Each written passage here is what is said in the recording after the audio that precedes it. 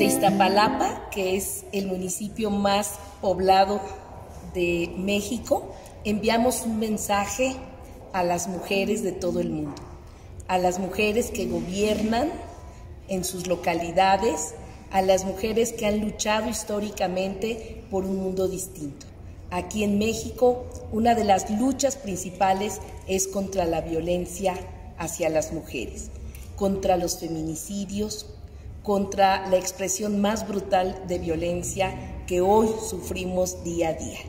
Tenemos que continuar exigiendo que el derecho principal de las mujeres es a la igualdad, es a vivir una vida libre de violencia, a garantizar como gobiernos locales, a nivel estatal y nacional, un país digno donde las mujeres puedan salir a la calle, disfrutar los espacios públicos y vivir libremente. La alcaldía de Iztapalapa va de la mano con los movimientos de las mujeres que hoy están luchando por una vida libre de violencia.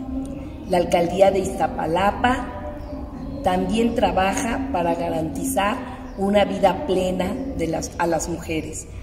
La alcaldía de Iztapalapa se pronuncia a favor de una vida libre de violencia y lucha, trabaja, acciona para que la vida cotidiana se transforme. Apoyamos y nos sumamos a las movilizaciones que las mujeres han convocado para transformar este país. Una democracia en nuestra ciudad y en nuestras alcaldías no puede funcionar sin la participación decidida de la mujer. Si hablamos de cambios en cada una de nuestras acciones, tiene que ser considerada cambios a favor de las mujeres. Esa es nuestra gran tarea.